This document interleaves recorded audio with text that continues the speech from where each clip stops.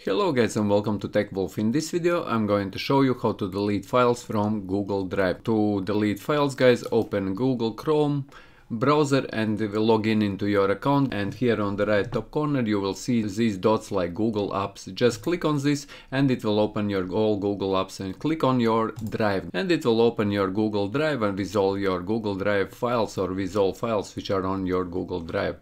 And to delete files guys, you can hover over any file you would like to delete and just right click on it. For example, if I would like to delete this one, right click on it and click on remove. However, this file is still not fully removed. If you would like to remove it all together and fully guys, go here into trash, and here in trash you can see that this file is here now, and right click on it again and click here on delete forever and select here delete forever, and your file is deleted now from your Google Drive.